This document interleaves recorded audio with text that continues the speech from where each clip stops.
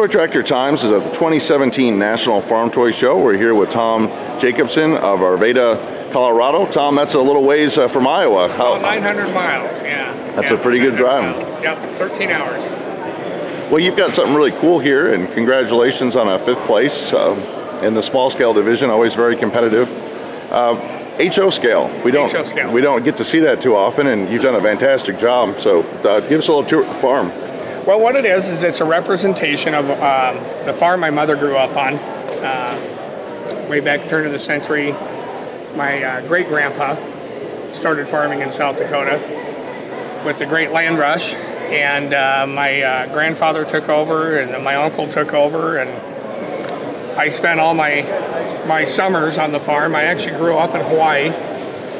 My dad that's a nice place to grow up. Dad was a civil engineer, and we lived in Hawaii for 12 years, so I spent my summers on the farm, and then I ended up going to South Dakota State University as an ag major, so I could spend my weekends working. So there's not much I haven't done on this farm, and so it was a real labor of love to do a reproduction of the farm and try and capture all the details, do it at a different scale than 1/64th. I do some model railroading, and so I imagine having that railroad background helped find a lot of these pieces, because I definitely want to learn about where you found them. And yes, there's a few bought items, the combines, the trucks. A lot of the stuff has been altered, modified, detailed.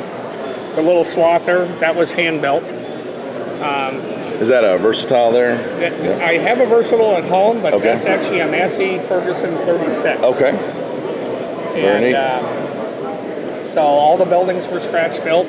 And so swathing small grain, and then we've got the swath pickup over here. Pickup header, yep. And so like the truck tarps, stuff like that was all scratch built. We've got International here being welded on, and a Ford Louisville semi-truck for grain. L9000. So the truck came in real basic. So we put all the detail parts on, mirrors, marker lights, chrome stack, changed the rims, make it look a little more like the real one. And we got another classic truck here at the grain auger. What model is that? That's an F600. We actually had one, bought it brand new. It was a 74. Okay. And so good old truck. And the grain augers are hand built. Nobody makes a good grain auger or any grain auger in HO scale. So you got the Oliver Fleet line out there. Yep. And so the grain bins are a kit. You can make them as high as you want. You can get add-on rings and. I like the vegetable garden there too. Yeah, both my grandma and my aunt were quite gardeners, so. Well, let's walk around here. We've got a cornfield. I really, one of the things I get to film a lot of farm equipment out in the field for my Big Tractor Power YouTube channel, and the fence rows. I just always like seeing a big, thick fence row that's long, and it really helps offset this the combine and the truck. Oh yeah, this shelter belt was actually built by the Army Corps of Engineers right after World War II. So the way I understand it is my grandpa had to buy the trees, and then they came in and planted the shelter belt, and it definitely worked. And then we've got an Ertl 9510 and 187 scale out here, and International truck. International truck, grain box is custom built. You got the roll tarp on it? Yep, and the box, the hoist actually works on it, so that matches the other truck in the machine shed getting welded on. Sure. And I guess we'll walk over here, and you've got one of my all-time favorite combines, a John Deere 7700 Turbo, and it looks like, I'm going to guess you took the corn head off a 9510 and modified it to fit on this one? You were the only one that has ever picked up on that, yeah. The header wasn't very prototypical that came with it, so I was actually able to shorten one of those headers, and it worked out really, really well. It's a cool combine, and I mean, I like how they got the trash whippers. Yeah, it's got the little flippers on there, and as far as the corn goes, there's over 1,200 individual pieces of corn. Wow. So I made a template, and pinned it onto the table and went to drilling holes, and then each piece is glued in by hand. So looks very good. yeah, it turned out pretty authentic. And I'm guessing right over here we have another custom auger, complete with the auger shielding down there on the end. That's an Allied auger. That was the first auger my uncle or the farm ever purchased. Very cool. And that's what I like about model farming is the history. There are all the things that we remember, and we can recreate it. So we've got, looks like hog unit here. A friend of mine actually we took 3/4 inch aluminum round bar and put it in a lathe and made the feeders. And he put pretty good detail. I wanted an actual lid, so if you can get it close enough to it, you can actually see where there's actually a lid. Yeah, we can see that. And then I was going to ask about this rail car. Is that storage or storage? Okay. Yeah, they stored wood and T-posts and barbed wire and anything miscellaneous. The story I have from my uncle is that my grandpa bought it back in the 50s. It's an old Sioux Line boxcar that they retired when they went to all steel cars. So. Let's see, and then I like how you have the light detail throughout the display, just kind of lighten up the farmyard, and also got a cloth square baler. That's pretty neat. Yeah. Down there. Now, is this a chicken house here? Or? It used to be. That was what it was originally built for.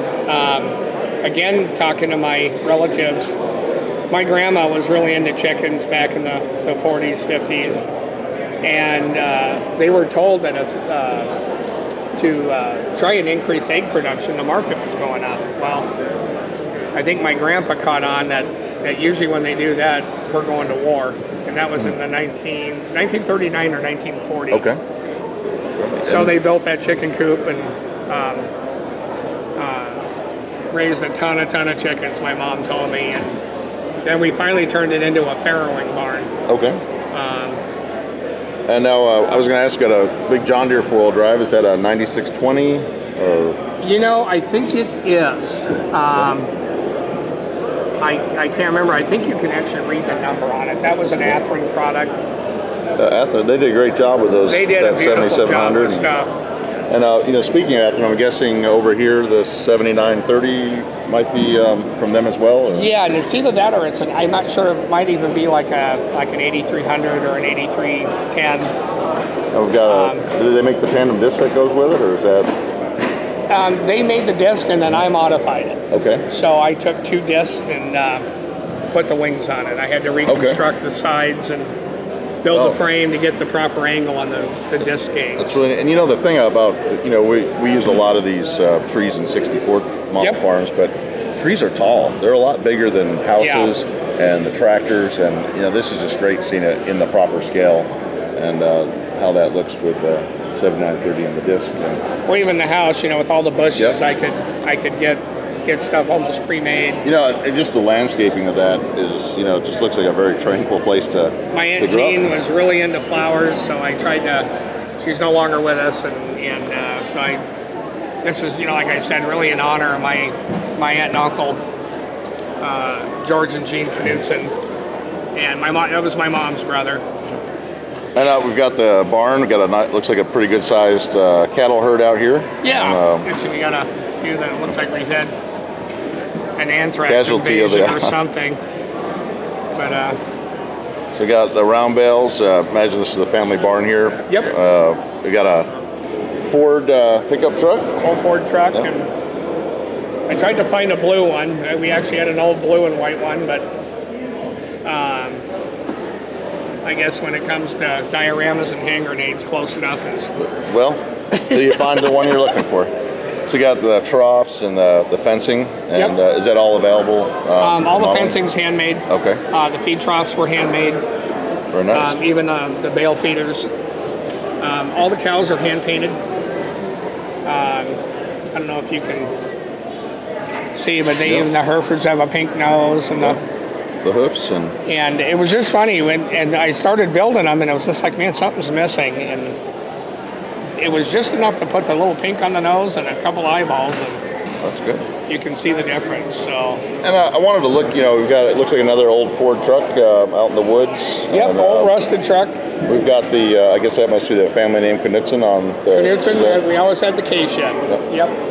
And how many? This is another thing I think that makes a display stand out, is having that thickness of a woods. Not just a few trees, but how many trees are, as we work our way around here, are out in this woods? There's over 150 trees. Wow. And we can look down the laneway again, very realistic. Look down the driveway, and what's kind of funny about this farm is, in real life, you'd be standing in North Dakota right now. The house is in South Dakota. Wow. So the state line is right here, and for anybody that's a North Dakota State fan or a South Dakota State fan, they just created the State Line Trophy. Okay. And between the state of South Dakota and North Dakota, there's state line markers every half mile. And there's one about right here that was modeled for the trophy. So they came down, did a big press conference, and provided lunch and right on the farm. And they had a big article on my uncle that was in the Fargo Forum. That's wonderful. Yeah. Congratulations. Yeah, That's it was neat. kind of cool. So, of course, going to South Dakota State, my dad went to North Dakota State, so. Must make football game time. It is, and they just kind of became a rival, so. Being from Colorado, we have that with the state of Wyoming, so we know what that's like, having the state line. Sure. And you live in Colorado? Yeah. And how far? You said it was 900 miles to get out here. Just shy of 900 miles, a little over 13 hours to get here. Well, Tom, thank you for taking the time to share this history. And, absolutely. It's just an amazing display to enjoy and share. And again, thank you for taking the time to build it. You bet. Thank you. Thank you. All right, take care. Yeah.